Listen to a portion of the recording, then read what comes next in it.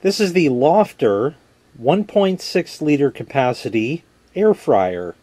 Let's take it out of the box. In the box you get a recipe book, an instruction manual, and of course the unit itself. Now let's take a look at the recipe book for a minute just to get you hungry. Starts off with some appetizers, cheddar bacon croquettes, crispy fried spring rolls. You can see it's all in color. Croquettes, feta triangles,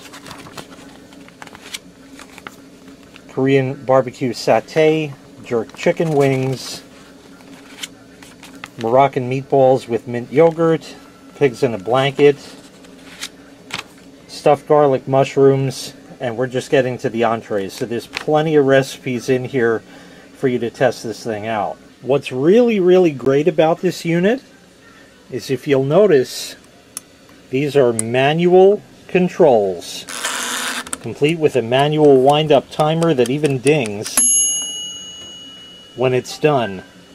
And what's great about that is a lot of these fancy-dancy ones they have now have these digital panels.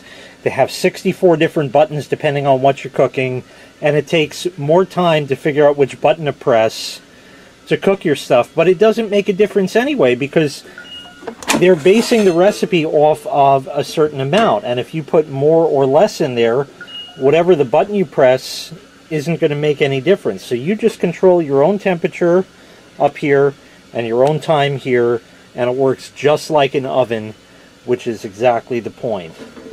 Over here is the basket.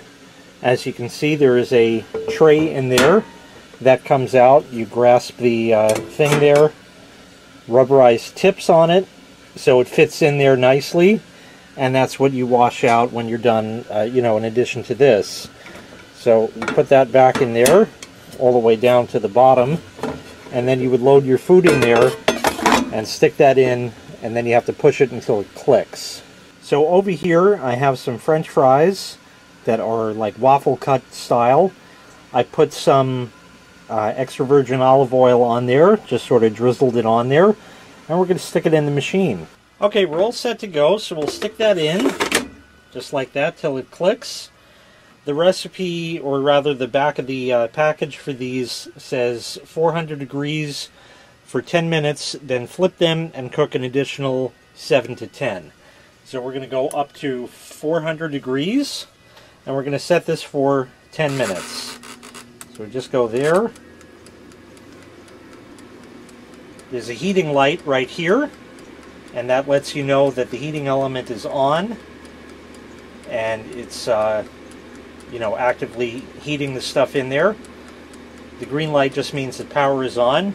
You can obviously hear the fan. It's not very noisy at all. And the timer is just clicking away, doing its thing. Eventually, when it gets up to temperature inside, the red light will go out. That doesn't mean your food's done. The timer will ding when that happens. That just means, again, that the thermostat has been satisfied and everything is up to temperature in there. So we're just going to leave this, let it cook, and when 10 minutes are up, we'll come back, shake it around a bit, and cook for the remaining time. Okay, it just dinged off. Oh my goodness, look at that. Already, that's looking good. So I'm going to just shake these here, hopefully without, you know, getting everything all over the place. So this looks like it cooked pretty quick, actually. There we go, that looks pretty good. We'll toss this little guy back in there, and we'll hit it for, oh, maybe another 5 minutes we'll try, because you don't want it overdone, you know. So we'll stick that back in, and we're gonna go ahead and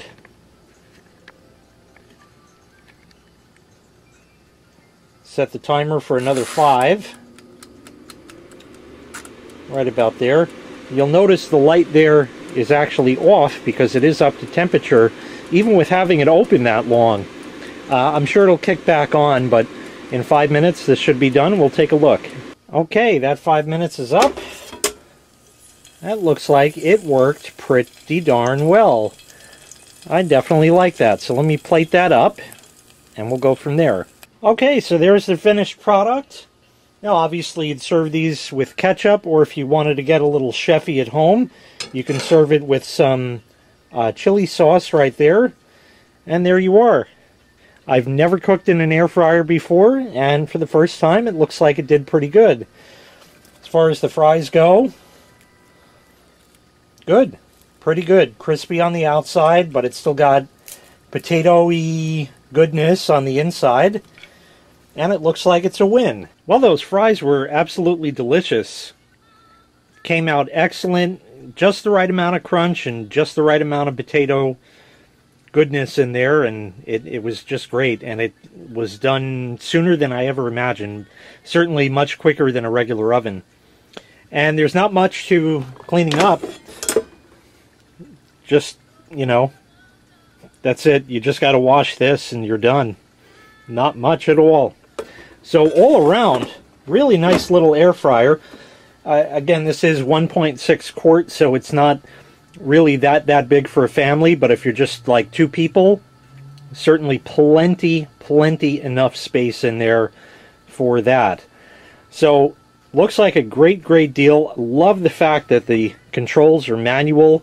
There's no digital controls, and like I was saying before, by the time you figure out what button to press, your stuff could have been cooked already. Not to mention, when you deal with all the heat that, and you can touch this because it's not hot on the outside, it's just warm. When you deal with all of the heat, which is going to build up inside, and there are circuit boards involved, that's a recipe for disaster. This won't have that problem because it's a mechanical timer and a mechanical thermostat. So all around, a great 1,000 watt, 1.6 quart capacity air fryer from LOFTer. If you'd like to purchase this item, I'll leave a link in the video description where you can find it available for sale on Amazon. Thanks for watching. Make sure you click like, make sure you click subscribe, and take care. We'll see you next time. Bye-bye.